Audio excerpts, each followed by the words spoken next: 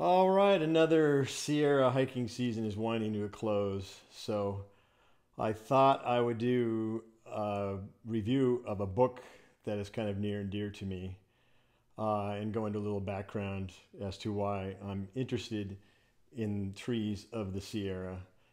Uh, as somebody that's a native Californian, I've been spending my whole life going up to the mountains.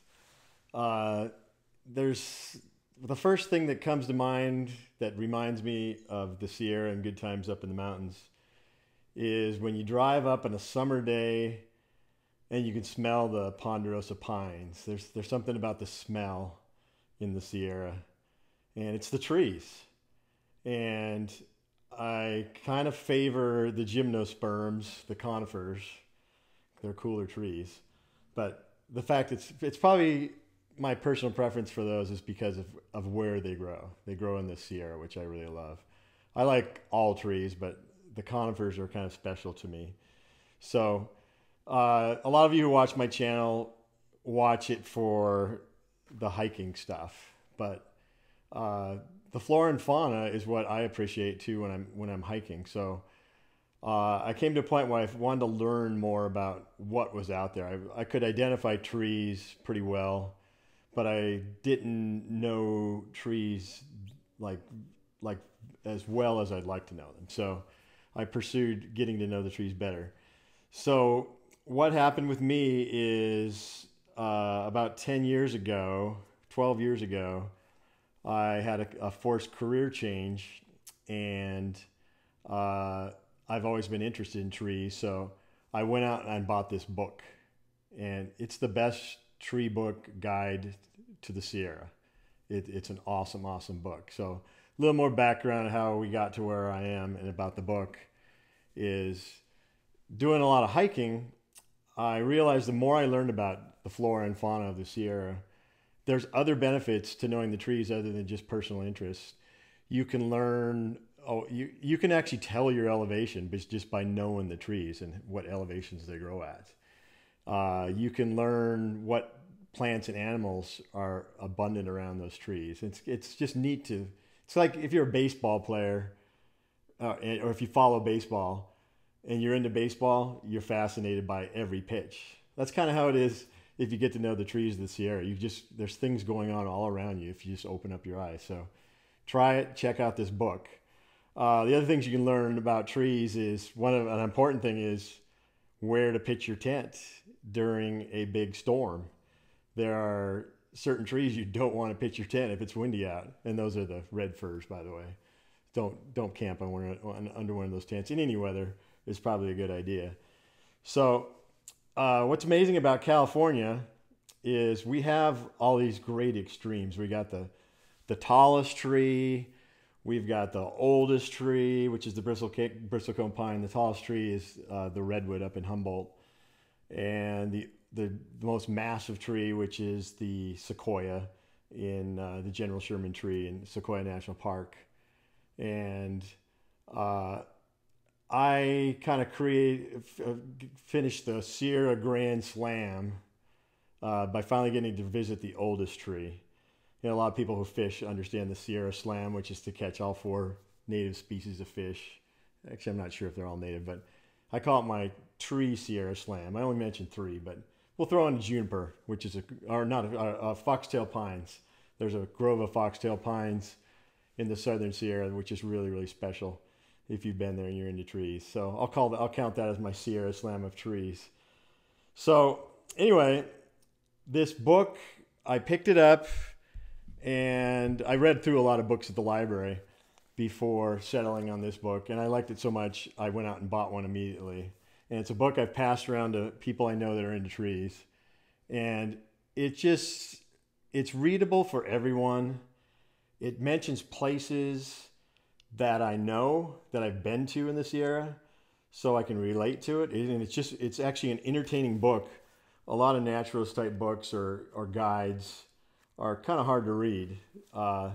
This one, you can tell the passion of the author, and just relating to places that I've been to and that I can understand makes it very interesting to me. So I'm going to read just a paragraph to give you an idea of what it sounds like. So you can see the illustrations are amazing for tree ID. This is, if you've watched my tree videos, which not a lot of people do, I get thousands of views on my hiking videos, but my tree videos, which is a big passion of mine, don't get that many views. But give them a chance and get this book and learn more about the trees. Your hiking and backpacking it'll add an extra layer of enjoyment seeing these trees. So here's his opening chapter on the Sierra juniper. By the way, this is Ronald M. Lanner is the author of this book. And he's got a whole series of books. This one's Conifers of California. It covers all the conifers in California. And like I said, we have these extremes that are the tallest, biggest, oldest in the world right here in California. So it's pretty special. So here's this chapter on Sierra junipers, which is a really awesome tree. They're kind of a majestic tree that grows by itself. And depending on the season, they're gnarled. They tell a story. If you just look at these trees, they're amazing. So here's just, I want to show you how descriptive the author's writing is. This is one of the Sierra Nevada's most striking trees. Many travelers encounter it for the first time in high passes like Tioga Pass, Sonora, and Carson Pass. You know, these are all places we all know if we drive this area as you go over those passes. Here at 7,000 to 10,000 feet, one is amazed to see what first appear to be shrunken giant sequoias, clinging to vertical faces of white granite. On closer examination, one notices that the enormously thick but very short cinnamon red trunks support compact, often wind-pruned crowns of scaly, gray-green juniper foliage, liberally peppered with frosty blueberries. A whiff of crushed branchlets and the sight of the little spikes found in all juniper fruits settle this issue. This satisfying tree is indeed a juniper, probably the most spectacular of all its far-flung tribe. I mean, it's good reading. You can pick up this book and read it. It's tree porn. Anyway, to me it is. But I'll show you some pictures of the illustrations. It's just extremely well written.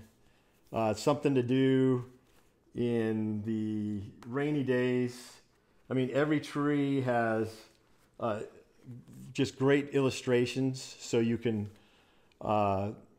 identify the trees. You know, what's a good thing to do is buy this book and then just Xerox off a few pages for the species that you might encounter. And some of these trees only grow in very isolated areas. I brought up the Foxtail Pines, which there's they only grow in two places, in Southern California, or in the Southern Sierra, and very northern California and Oregon. And they're two distinct species. It's just fascinating.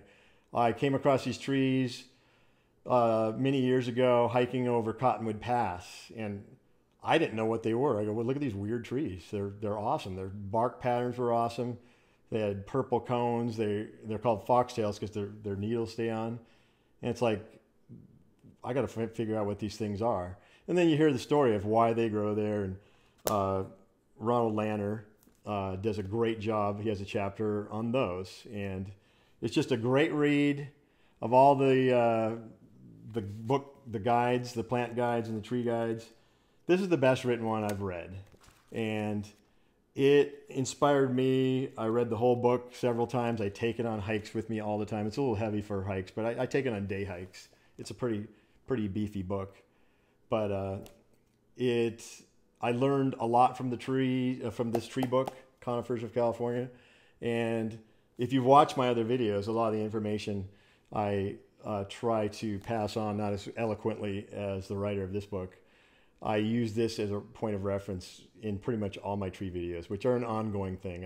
I've got a long way to go. I want to visit the trees personally to do those videos. But this is one of my inspirations on a rainy day. Pick it up. It's available on Amazon. And he's got lots of books. He's got one on the bristlecone pines.